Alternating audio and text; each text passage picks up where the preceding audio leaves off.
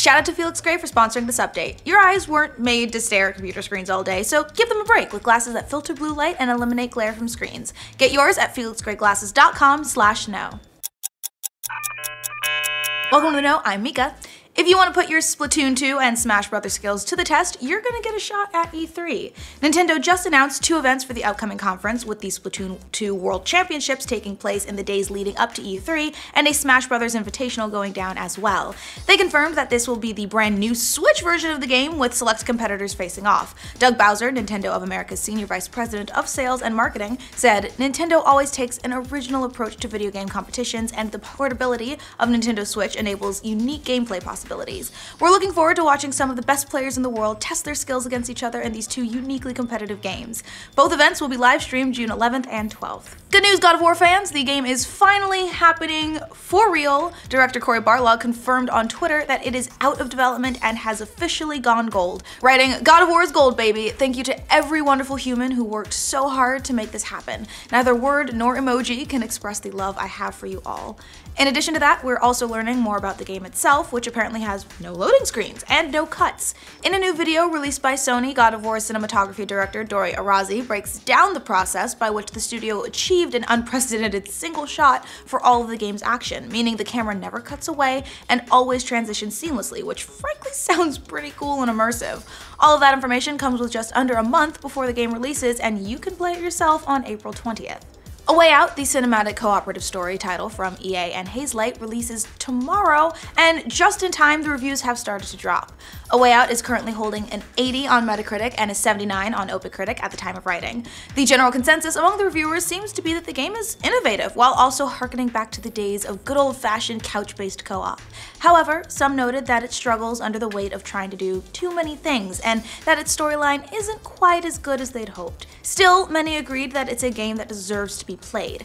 IGN said in its 8.3 review, "If you go into A Way Out thinking its mandatory 2-player co-op is a gimmick, you'll likely come out of it realizing that it couldn't have been done any other way. Vincent and Leo's journey will have you and a friend performing tasks together, both mundane and dramatic, and the result is a memorable, variety-packed cinematic adventure that feels like what Telltale's games might have evolved to if they'd leaned into the game mechanics instead of phasing them out." A Way Out releases tomorrow, March 23rd for PS4, Xbox One, and PC. BioWare and EA have barely confirmed that another Dragon Age is in the works, giving us scant information about what the game is actually about. But now, former lead writer Mike Laidlaw is opening up about what he wanted to do with the series when he was still at the studio, and also revealed that the game might not be firing on all cylinders at the moment. In a conversation with US Gamer at GDC, Laidlaw indicated that the game's direction centers around some of the revelations we got about Solus at the end of Inquisition, as well as the Trespasser DLC.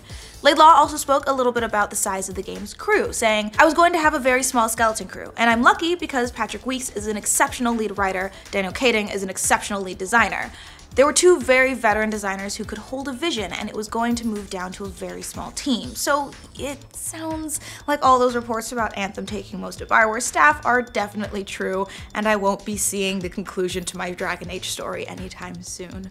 Single tear.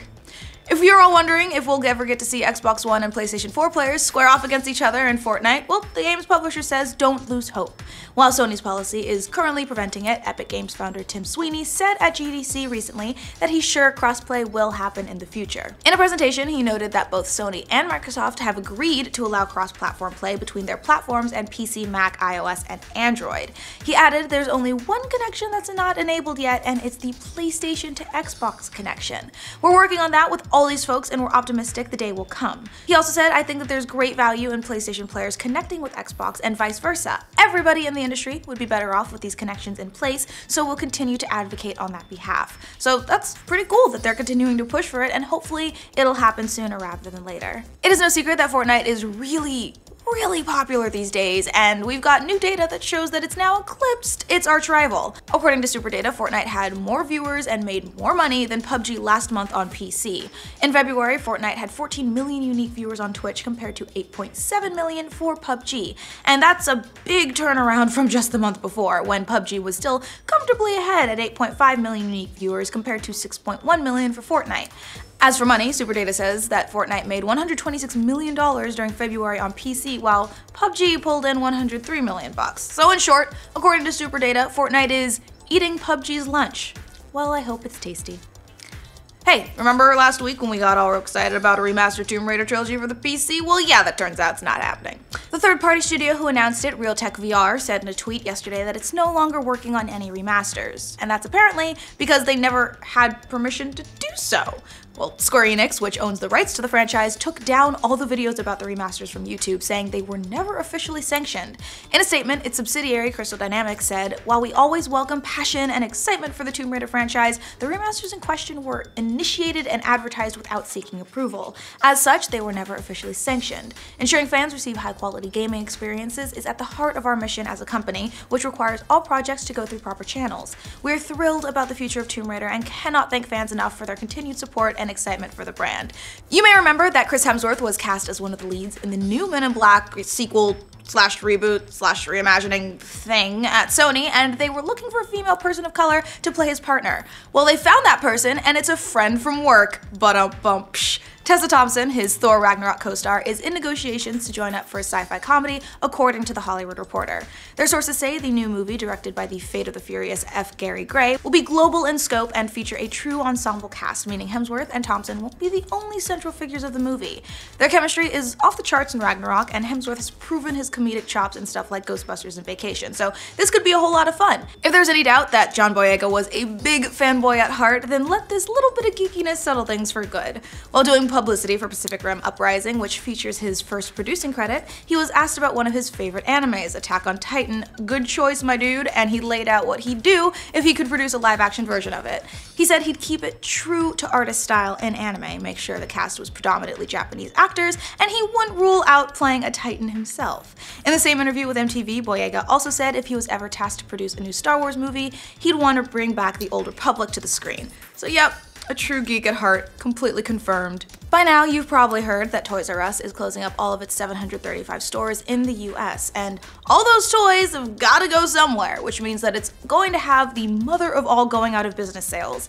That was expected to start today, but there was a bit of a delay, and now the retailer expects the sales to start tomorrow morning. So if you can wipe your tears away long enough to drive to your nearest store, go for it. But keep in mind that there might be crowds. Oh, and the stores probably haven't gotten a lot of new inventory for the last month or so, so a lot of the popular stuff could already be gone. But still, we're sure there are some bargains there, some very, very bittersweet bargains, but probably amiibo, so go get yourself some.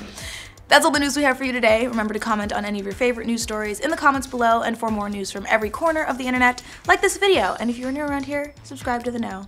Thanks to Felix Gray for sponsoring this update. If you've ever noticed your eyes are tired and strained after hours and hours and hours of gaming, or, you know, being productive if that's more your speed, go you, there is a reason for that. Your eyes aren't made for it. They need a break, and you deserve one too. Felix Gray lenses filter blue light and eliminate glare without the color distortion, so you can see that in some other computer glasses. Plus, their frames are made of premium Italian acetate, which is the same stuff Versace uses. It's kind of cool. If you haven't tried it before, it's kind of difficult to describe, but it feels like nice and smooth and softer somehow. Felix Gray glasses are available in both non-prescription and reading lenses, and they have a bunch of different styles to suit different faces and heads, and these ones, if you're wondering, are the Turing style. Try yours with free shipping and free returns at felixgrayglasses.com/know.